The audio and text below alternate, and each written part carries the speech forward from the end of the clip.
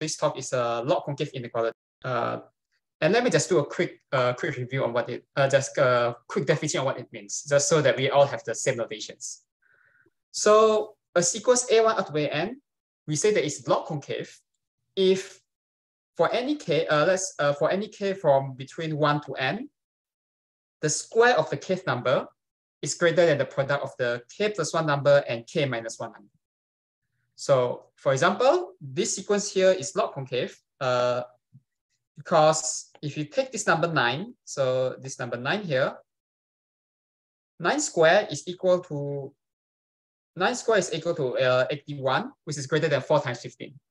So this sequence is log-concave. And one important consequence of log-concavity is that it implies unimodality. So this means that this sequence will first increases up to a certain point and then decreases afterwards and then disappear to 0. Okay. And the most basic example of the log-concave sequence is the binomial coefficient. For example, here let's say that we fix the n and k ranges from 0, 1, 2, 3 up to n. And the sequence AK is the n choose k, the binomial coefficients.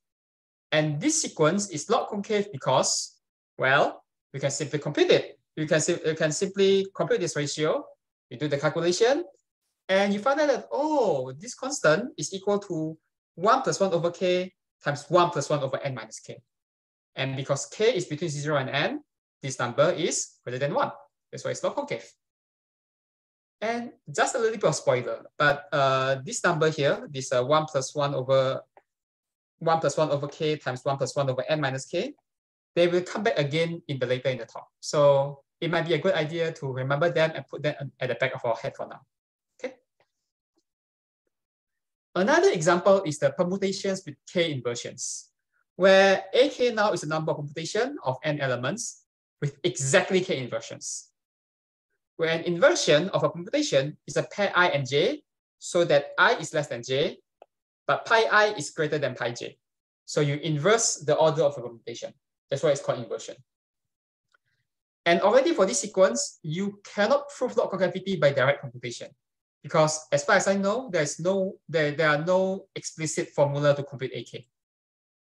Instead, what people do is usually that they actually write a formal power series, a power generating function for this sequence, and then they realize that, oh, what a coincidence! This power series turns out to be the Q analog of n factorial. In particular, implies that this polynomial is a product of polynomial. Each of them, the coefficients form a log-concave sequence.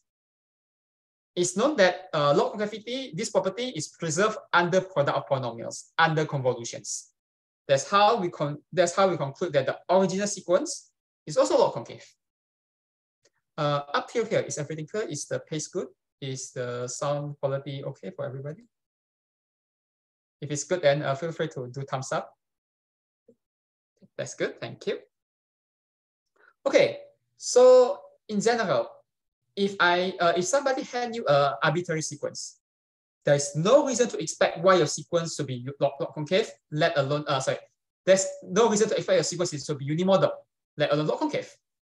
So if somehow your sequence is not concave, then it must be there for a reason. For example, for the binomial coefficient, let's just say that it's by direct computations. For the permutation, is there, you can say it's because it's a property that's preserved under products of polynomial. And today, I want to focus on the different reason, on the different combinatorial reason why we see log-concavity in Matroid. Okay, and everyone here is an expert on Matroid. So, but just to make sure that we all have the same notations, let me just do a quick recap on what is a Matroid. So a Matroid is a ground set. It contains of two data: the ground set X and the independent set I's, which is a subset of the ground sets. And they need to specify true properties that I will mention in the next slide.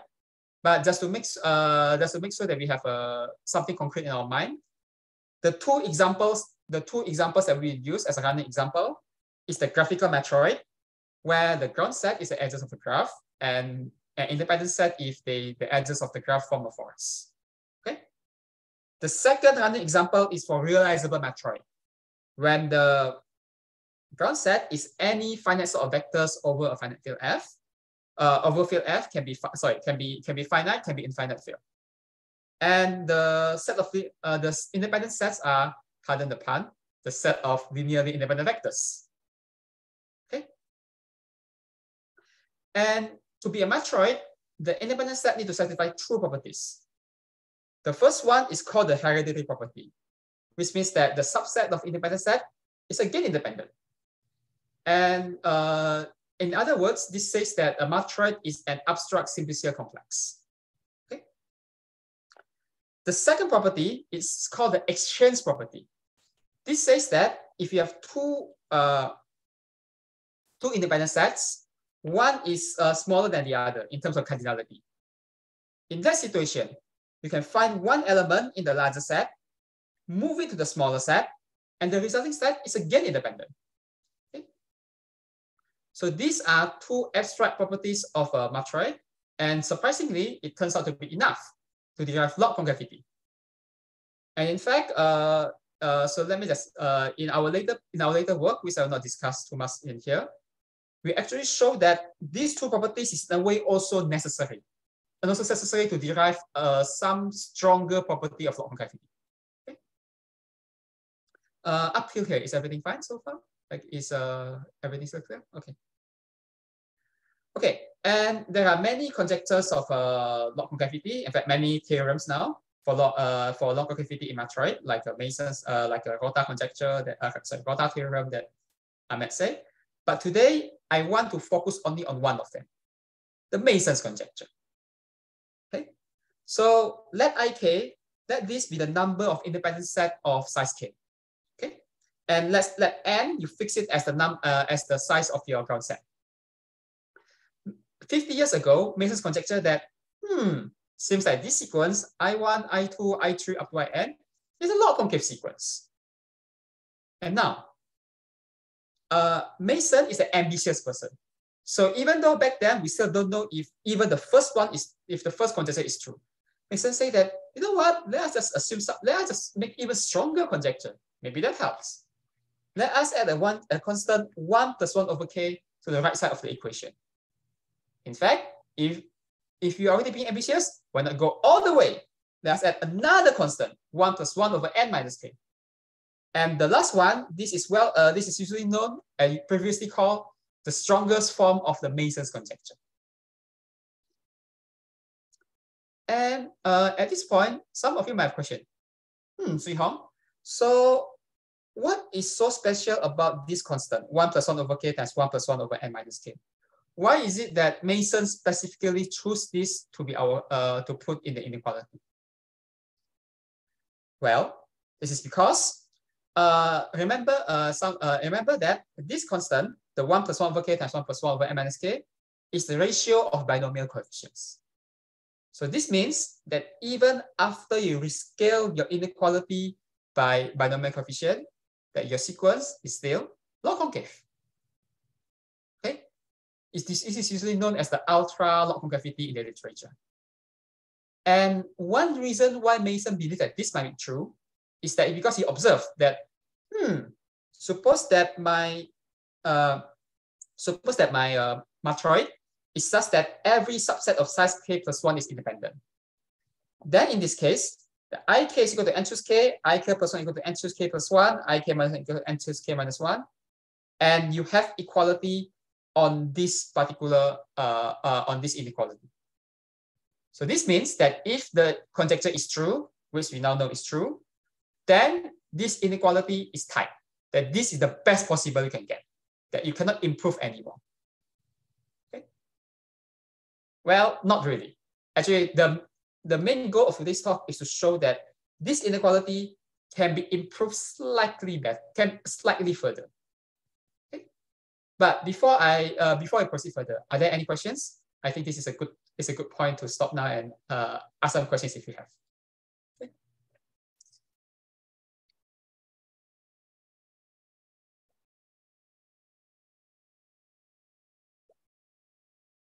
Okay, everything is good. Okay, if there are no questions, then let me continue. So now here is a very short, very simple history of Mason's conjecture. Okay. So the first big breakthrough was made in 2015. So 2018 is the journal publication date. This was done by Adi Prasito, Hu, and Katz, where they showed that yes, this sequence is log-concave. The Mason's first conjecture is true. And they do it in a very beautiful way. So they took ideas from the algebraic geometry, namely the Hodge theory, and they converted it so that it can be applied to Matroid to prove this particular result and also other results. And this idea was pushed even further by He, Schroeder, and Wang in 2018, where they showed that, yes, not only that the first Mason conjecture is true, even the second one is true. And then the way they do it is that rather than applying the Hodge theory to the number I case directly, the idea is instead to apply it to this thing that's called the correlation inequality. And from there, if you convert this inequality to this inequalities on I case, magically the constant 1 + 1 over k falls out at the end of the calculation. Okay. And finally, in 2018, 2020 is the journal publication date. The final Mason's conjecture was proved independently by Anari, Liu, Orwes-Garan, and Vincent, and also by Brandon and He. Okay, where they show that yes, this inequality is true. The strongest form of Mason's conjecture is true. And rather than using algebraic geometry, what they did is that they developed a new polynomial theory that they call, so Anari's group called it the strong log-concave polynomials, and He calls this the Lorentzian polynomials. Okay. And so these three results, among other things, was cited by the International Mathematical Union as one of the reasons of the decision to award Jun He the Fields Medal just 3 months ago. Okay. And okay. Just last year, it was shown by Murai, Nagaoka, and Yazawa that they showed that not only that now we know that the inequality is true, that this strongest form of Mason inequality is true, but we also know exactly when equality occurs, which is if and only if every subset of size chi + 1 is independent. So notice that the if condition has already been observed by Mason 50 years ago. But it's only now, it's only last year that we, by we, I mean humanity as a whole, that we finally know that, yes, that is the only situation for which this inequality is true, for which this inequality is an equality. In any other cases, you actually get strict inequality. Okay. So this is a very short, very simplified history of Mason conjecture. And of course, there are many other amazing authors. There are many other amazing works that I do not mention because of time constraint. And in fact, some of them are in the audience. And for that, I sincerely apologize. I hope that you can forgive me for this, for doing this. Okay. Are there any, before I proceed further, are there any questions? Feel free to ask questions for now.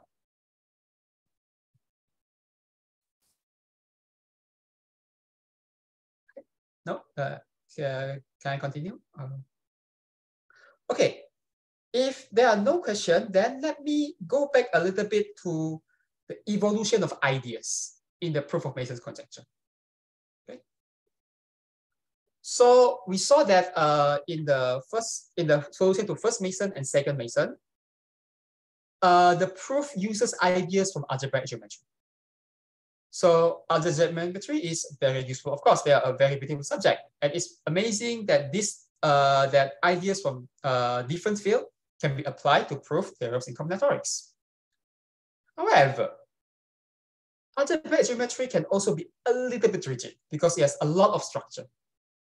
That's why we see that in the solution to the third Mason's conjecture, rather than using algebraic geometry, they instead, Anari's group and Brandon's groups, develop a new polynomial theory. This is so that the approach becomes more flexible so that it can then prove a little bit more, prove more. Okay? And today's talk is about pushing this philosophy as far as possible. We want to develop tools, they are as combinatorial as possible, as elementary as possible. So that this object can be more flexible, so that this object can prove more. That is our goal. Okay? And the resulting result of following the philosophy of pushing the idea as far as possible is this new tool that we call the Combinatorial atlas.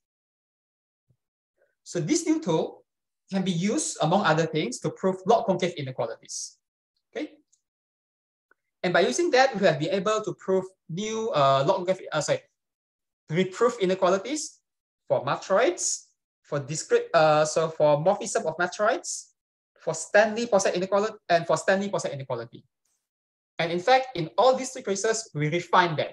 We prove a stronger form of the inequalities. And in other situations, such as the discrete polymatroids, the Posset antimatroids, and Brandsen gridoids and interval gridoids, we prove completely new log-concave inequalities. Okay? And not only that, one advantage of this technique is that it comes with an automatic way. It comes with a built-in way, a natural way to find out exactly when equality occurs. So remember that I mentioned before about the result of Murai, Nagao, Kayazawa, where they get the equality for Mason's inequality. They get the inequality for Mason's inequality. And that was done by somewhat an ad hoc manner, where you take some ideas from the Hartley-Estes property, you take ideas from the Poincaré's inequality, and try to convert that to get equality. In this approach, there is no need to do that because the equality follows as a byproduct. That every time you can prove log-concave inequality, log-concave equality also, the equality condition also follows. Okay. And of course, as you see, the list has 7 objects. There's no way I can cover all 7 of them in one talk. So I hope everyone can forgive me if I only focus on the matroid case. Okay, for today. And if there's time, then we will try to do maybe even the Posset inequalities. Up till here, are there any questions? Okay, no question. Okay, so now let us look at the application for matroid. And unfortunately, the general case is a little bit complicated to state, which is why let us instead try to let us start with the warm-up case first. So let's start with the case of graph, okay, as a warm-up case. So for the case of graphical matroid, and let's say that you fix k to be a number of vertices minus 2. So there's a result for general k, but let us assume this for b minus 2 for now. Then we claim that we can improve the Mason's inequality. From 1 plus 1 over n minus k constant here, it can improve to be a new constant, a new explicit constant of 3 over 2. And furthermore, we know equality occurs if and only if that your graph G is a cycle graph. Okay. So notice that this is an improvement because you can use direct calculation to show that 3 over 2 is always greater than 1 plus 1 over n minus k. So it's a numerical improvement. But I claim that it's also an asymptotic improvement because let's say that the number of edges minus number of vertices goes to infinity. So in the language of algebraic geometry, this number is usually called the genus of the graph. When this number goes to infinity, our bound gives 3 over 2 as a lower bound for this ratio, while Mason tree can only give 1 as a lower bound. So that is what I mean by asymptotic improvement and also numerical improvement. Okay. Any questions so far about this inequality? Everything good? Okay. And now, if everything is good, let me continue the general version. For the general version, I claim that the Mason's inequality, the factor 1 plus 1 over n minus k is not the optimal constant. That the optimal constant is actually this number that we call the parallel number of matroid of k minus 1. So this number, I will define it later. But let me just say that this number, it depends on the combinatorial structure of your matroid. Okay, so depending on the different matroid, you will get a different constant. Okay, and suppose that you have no information at all, that you just know that this is a matroid. I mean, you know nothing else. Then in that case, this constant simply becomes n minus k. That this is the worst case possible. That you get back your original Mason tree. However, if somebody tell you that, oh, Swee Hong, your matroid is, for example, graphical matroid. In that case, this constant can be improved the constant 3/2 that we saw in the previous slides. Okay. And sometimes this improvement can be very big. Sometimes this improvement can be very small. For example, let us do realizable matroids over the finite field FQ. Q here is a prime power.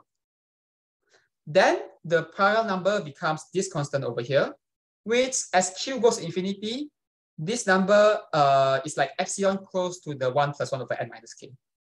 So the improvement for the realizable matroid is not very big. However, in some other cases, like with Steiner's system matroid, which is a generalization of paving matroid, in this situation, this constant actually the improvement goes to infinity as your n and n minus m goes to infinity. So in this situation, the improvement is very big. Regardless whether the improvement is big or the improvement is small, I claim that it's always an improvement, because we can show by definition that this parallel number is bounded from above by this n minus k + 1, and therefore our new inequality is always stronger than the Mason's inequality.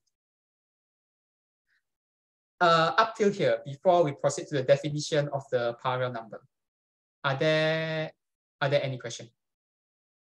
Everything is good? Okay.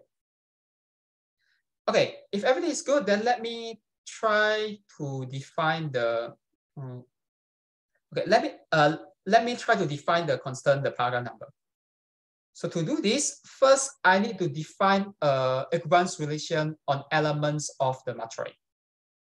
So here I say that two elements, x and y, I say that they are equivalent under this equivalence relation if the subset of two elements containing x and y are not independent in your matroid.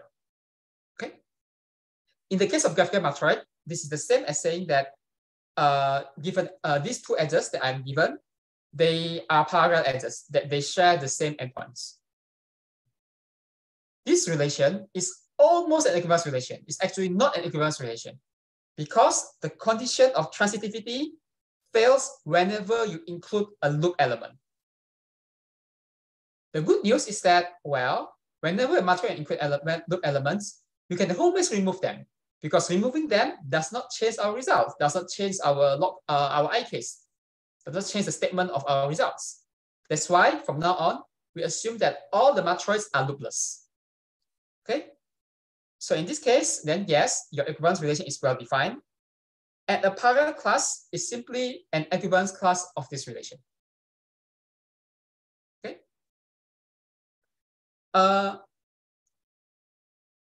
And now to define the parallel number, I need to define a matroid contraction. So the definition is included here. And in the case of graph, the matroid contraction for given any independent set S, also given any 4S S, in this case is the right edges, is the one where you contract the edges and then you glue the endpoints. Okay. So for example, if this is your original matroid, and these edges are your independent sets, then the matroid after you do contraction is the matroid over here. And the parallel number of these three edges, the parallel number of S, is simply the number of parallel classes after you perform the contraction. So in this case, for example, for these three edges, the parallel number is equal to 7, because after contraction, this graph has 1, 2, 3, 4, 5, 6, 7. It has 7 edges, has 7 parallel classes. Okay, everything good so far? I think, do I go too fast, or everybody happy? Okay, and finally, okay, this is the last technical slide for today. So for the parallel number, for any k, first I found all independent set of size k. Okay, so for example, here are all of the independent set of size 1, where the red edges is your independent set. Compute the para number for all of this subset, and then take the tropical sum. And then, take the maximum. That number will be your para number. And I claim that this para number is exactly what appear in what should be the improvement for Mason tree. It should be what the number that appears in your Mason's inequality. Okay? And this is our first result. This is our improvement to Mason's inequality. Up till here, are there any questions? Maybe not. Let me get some water. Okay. Okay, if it's happy, let me continue. Okay, so one question that people can ask, or let me go back first. So okay, if there are no questions from our audience, then let me ask a question to myself, right? So, Swee Hong, so before you promise about the equality condition, that you say that whenever you can do log-concave inequality, you can also do log-concave equality. So can you do that for this case? And before we do it for general case, let us again look for some example that when is equality achieved. And it turns out that for this general Mason's inequality, for this the equality cases very much depend on the value of your para number. So now, for one case, let's just say that the para number is the largest possible. In this case, this is equal to n minus k plus 1. In this situation, turns out that the equality cases is the one that Mason has predicted, which is when every k plus 1 subset is independent. But that is not the only equality cases. On the other extreme, when your para number is the smallest possible, which in this case is equal to 3, then the equality conditions, the equality is achieved when your matroid is a graphical matroid and when your graph is a cycle. Those and somewhere in between. Let's say your para number is somewhere in between 3 and n minus k plus 1. And in this case, the equality can at least be achieved by two other matroids. First one is by realizable matroids over finite field FQ. And this is where your matroid contains every single vectors of dimension n. Okay. And another equality cases happens when the matroid comes from the Steiner system matroid. These are at least two other equality cases. And there are potentially, in fact, there are definitely many more that I do not list over here. And from here, you can see that, and some of you might see that, see how there are so many different equality cases. Maybe is it possible to somehow unify them all, to somehow explain why all these different matrices can achieve log-concave equality, right? And the answer is, here it is. Here is the equality condition for the here's the equality condition for the for this stronger Mason's inequality. And the condition written here is unfortunately a bit complicated, but I like to think about it in comparison to the isoperimetric inequality. So remember that isoperimetric inequality, this is inequality in geometry, where suppose that I hand you an object. I hand you an object where it's measurable. So the volume is fixed. So the volume is well defined. And let us assume that the volume is equal to 1. Now, if you want to maximize the surface area of this object, the maximizer actually happens when this object is the equilibrium ball. Okay. And what does equilibrium ball mean in terms of philosophically? And what does it mean in terms of geometry? Well, Euclidean ball is an object that's as symmetric as possible. That from every angle you look at it, they all look the same. And it turns out that to say some object is as symmetric as possible in the world of discrete matroid, it's the same as saying that for every element set of size k minus 1, so these are like your codimension 1 and codimension 2 condition. The matroid, after you do the first contraction, you do the contraction by this independent set should have all the same number of parallel classes, or if this graph, they all have the same number of edges. And furthermore, every parallel class of this contracted matroid again have the same size. So these are, you can think of it as the co-dimensional condition and co-dimensional condition of your abstract simple-scale complex. And that turns out to be enough to get your equality for your Mason's for this log-concave inequality. Up till here, are there any questions? Okay, let me maybe. Okay, if there are no questions, then actually we might be able to. Okay, so I know. In fact, maybe if there, I think that if there are no questions, then actually let me just do one more application. Okay. Yes, a question, Ahmed. So, Swee, I was wondering whether we're gonna see the definition of a combinatorial atlas, like what the yes. machinery that you use behind this, all these improvements. Okay, of course, yes. That is a very good. Let us do that now. Okay. So here is the idea for combinatorial atlas.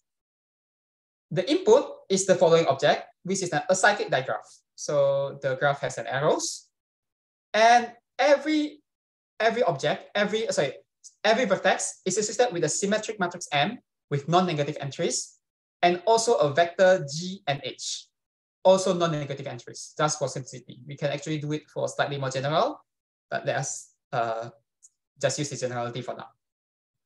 So this is an example of an atlas. So this is a graph, a cyclic, okay?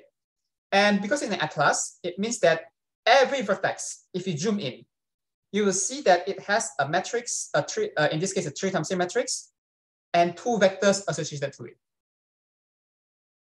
And of course, in this example, my choice of matrix and vectors are arbitrary. Okay, I just make them up. But if you want to use this atlas to prove log-concave inequality, then of course, these metrics need to be special. They somehow need to come from some combinatorial objects. For example, suppose that I try to prove the Mason's inequality that we saw just now. And let me just say that we try to prove it for this matroid with exactly 3 elements. Okay, just for simplicity. In this case, the atlas has 3 levels. The top vertex is always labeled by the empty set. The second level, they are all elements of size. They are all the elements of the matroid. So the elements of X. So A, B, C, plus an extra element, which we need to add for some technical reason. That is actually the thing that allows us to do the log concavity. And for the second level, these are all of the subset of size 2 for your matroid. Okay, plus or maybe subset of size 1 plus the special element. Okay. And as this is an atlas, this means that every single vertex must be associated with some matrix. And in this case, the matrix, all of them the entries come from counting the number of independent sets satisfying certain properties.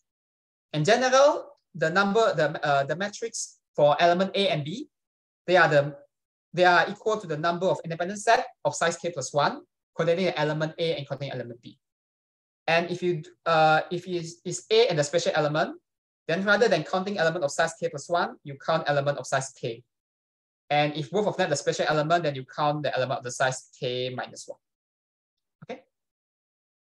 So this is how you get from the matroid problem to the atlas problem. And of course, in general, rather than trying to prove the log concavity, I claim that what we should do is that we should try to prove this stronger property that we call the hyperbolic inequality. Here's what I mean by that.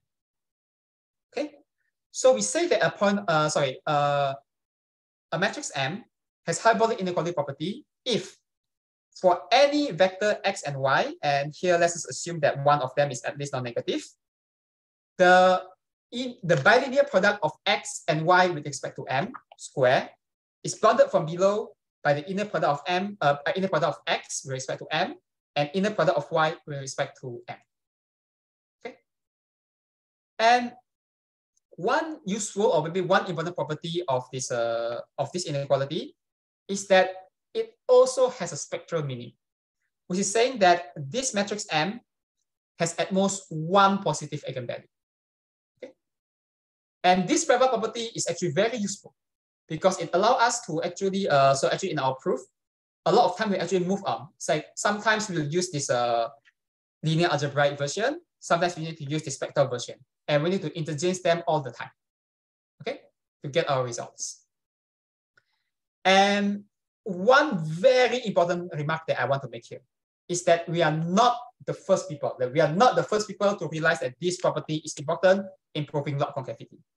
In fact, you can say, you can argue that this dates back all the way to maybe Alexander von Chell when they proved this, Alexander inequality, and also maybe back to Kovansky and back to Hot's theory.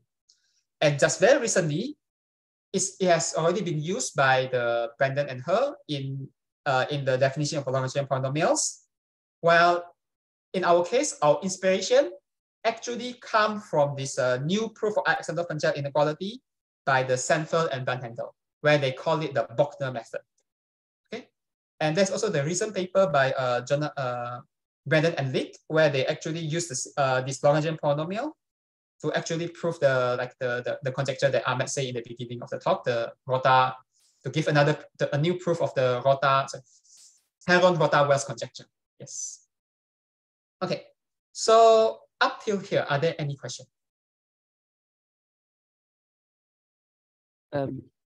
Swee, can you go back to the where you have the diagram of a acyclic digraph? So here you are assigning to each element a matrix or assigning a matrix to the whole digraph? Assigning a matrix to every vertex. So yeah, so this one is the matrix only for the top vertex. If you are doing it for the next element, let's say that for this one, the element B, then on top of you're counting number independent set, on top of containing the element A and B, they also need to contain element C. Okay. Okay. Yes. So some kind of covering grid. Okay, I understand. Something like exactly. Yeah. So the idea is really to do induction to it from simple object, you can induct it up to the more complicated object. And of course, the important thing is that how exactly the induction works. Okay.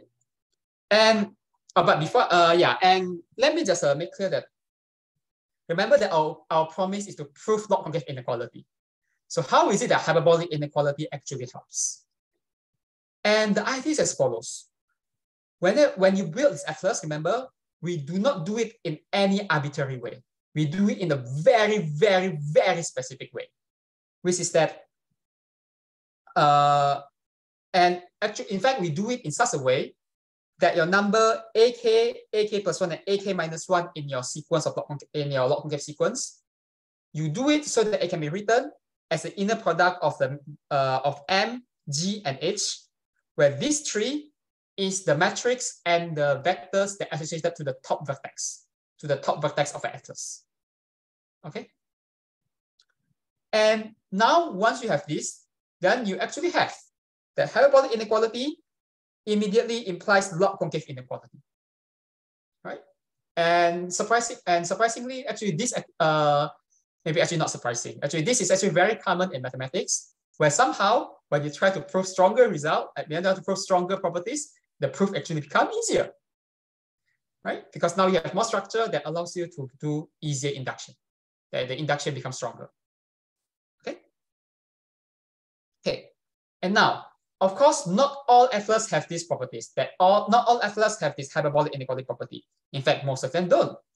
So if you want to have hyperbolic inequality property, your atlas needs to be very, very, very special. Fortunately for us, is that when we gone through this result, we have pinpointed exactly the 3 conditions that you need for your atlas to have these hyperbolic inequality properties.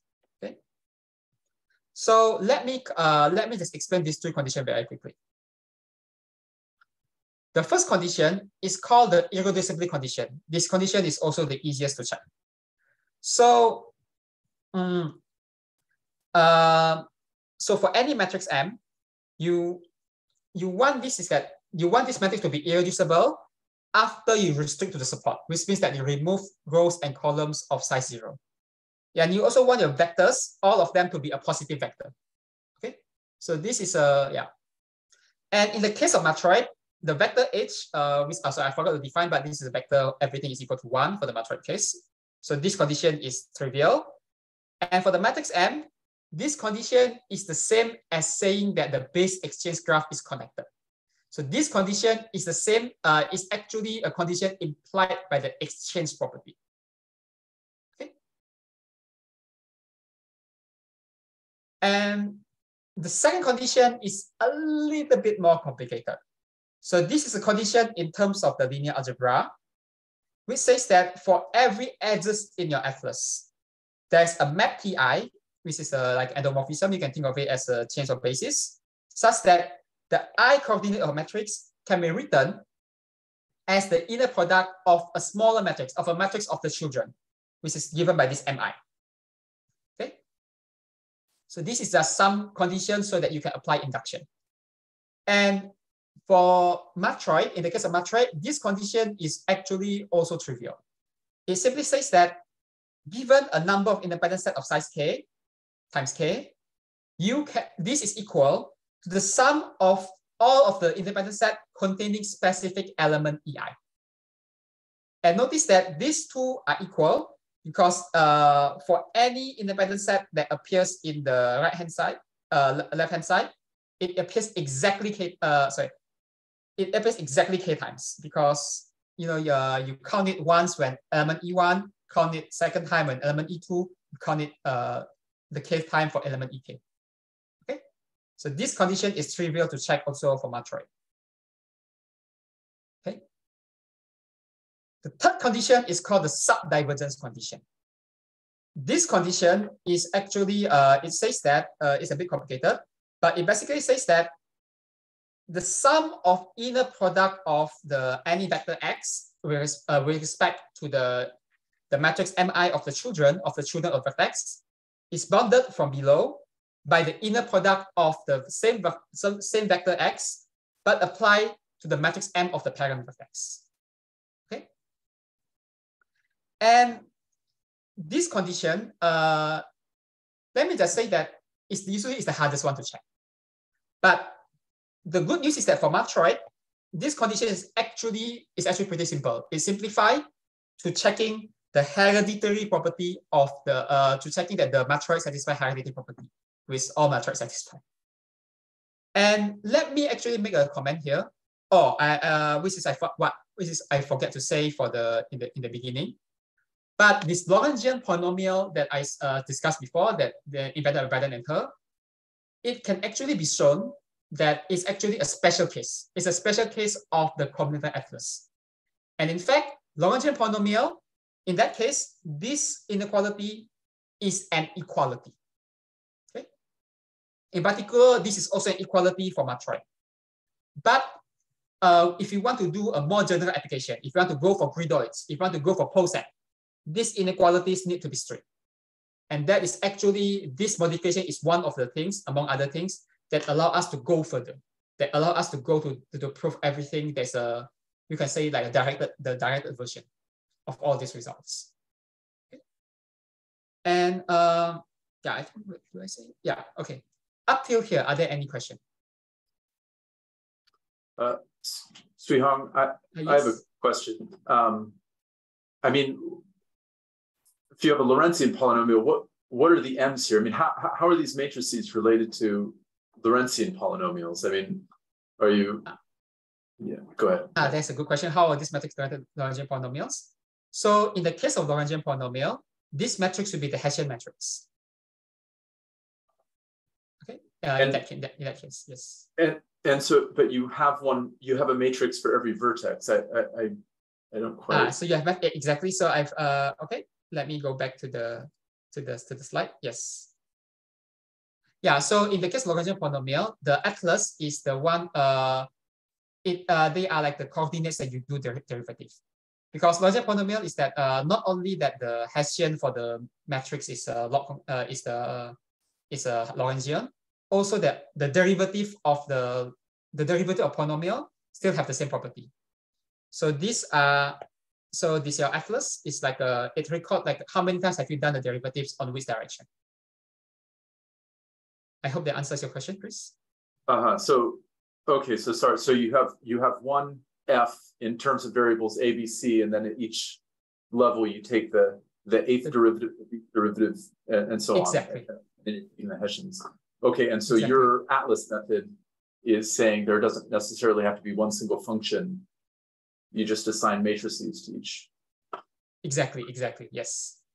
And in fact, the thing is that actually the derivative, if you can see that when you do the derivative, there's this important property that the derivative commutative. Dx dy is equal to dy dx. But if you do this for poset, for example, this commutativity is false. That you cannot use it anymore. So that's why we actually need to do the one general case to do things for posets, for example, or for gradoids, because all the commutativity there goes disappear. But yeah, thanks for the very good question. Thank you. Any other question? Okay, and if there are no questions, then let me explain how that once you have these three property, your hyperbolic inequality actually follows immediately, or actually follows like very automatically. And the idea is that it turns out that hyperbolic inequality is in a way it spreads like COVID, right? With COVID, like if you're usually how adults get a COVID is that okay, you have children, they go to the daycare, they all get COVID, they come back home, and then you get COVID from your children. The same with this hyperbolic inequality. Suppose that every child vertex of your atlas has a hyperbolic inequality property. Then the parent vertex also get it, will also get it immediately. Okay, here is an illustration. So first is that suppose that all of the vertices at the bottom, the one that I give the color blue, they all already have hyperbolic inequality property. This is usually very easy to check. And because you build the atlas in such a way that the bottom elements are usually the one that is they are usually the simplest case. In the case of matroid, the bottom elements here, they are all the matroids of size equal to 3. For which in this case, the log-concave inequality is trivial. And once you have that, you are done. Because by this bottom top principle, which I claim, this property spread like COVID, it spreads to the whole graph. In particular, remember that your log concavity follows from the hyperbolic inequality of one of the top vertex. So now that this top vertex got the COVID, got the hyperbolic inequality, now you get a log concavity, that you are done. Yay! Up till here, are there any questions? I hope the illustration is clear. Okay. And now, okay, if everybody's happy about the inequality case, well, let me also done what I promised. Because remember, I promised that not only that we can do inequalities now, we can also do equality case. So how do we do that? Well, recall that because of how we convert the log-concave sequence to our atlas objects, having a log-concave equality is the same as saying that you have this following hyperbolic equality. Okay, and just like how in the before we have this bottom to top principle for how the COVID spread, here we also have a similar property, but rather than spreading from the parent, from the children parent, now the equality spread from the parent to the children. For example, remember that saying that there's a log-concave equality is the saying that one of these vertex at the top has hyperbolic equality, right? Now, this property spread until it covers, notice it covers some bottom vertices, but not all of the vertices. This is in fact a feature. This is not a bug. Our equality conditions that tell us that exactly when equality occurs actually comes from comparing which vertices get this equality property risk factors do not get the equality property. And that difference is exactly after you do the calculation, after you do the combinatorial interpretation, exactly what gives you the equality conditions. Okay. Any question? Okay. Any questions so far before we go for actually we just I just say something else as a concluding remarks. No. Okay. Okay. So so today I only show proof for the Matroid case because of time constraint. But let me just say that our method is actually very general. That in our paper, we actually show that it can be applied to at least 7 other objects. Matroid, Matroid, polymatroids, Stanley's Poisson inequality, anti-matroids, branch sinusoids, and interval gradoids. And in fact, we believe that it can be applied to more objects, just that the paper is only 70 pages. And if we keep going, then it will be 200 pages paper, and it will not be a paper anymore, it will be a book. So that's why we stopped there.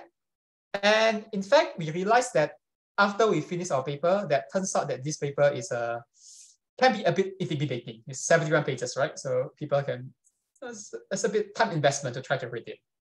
That's why in order to make things, in order to help people, we actually wrote an expository version of the paper, which is 28 pages, which is shorter. And the technique also is more, it's actually a bit weaker than the one in this paper. We weaken the technique so that it's more accessible. But on the other hand, it's also still enough. It's still enough to prove Mason-tree. It's not enough to prove our generalization, but enough to prove Mason-tree. Okay. And my suggestion is that if anybody's interested to learn how to learn this technique, I would suggest to start from the shorter paper first. And if you are interested, go for the longer paper or send me an email, whichever you prefer. Okay. And I think that's all I want to say for today. Thank you very much for listening. Let's thank the speaker.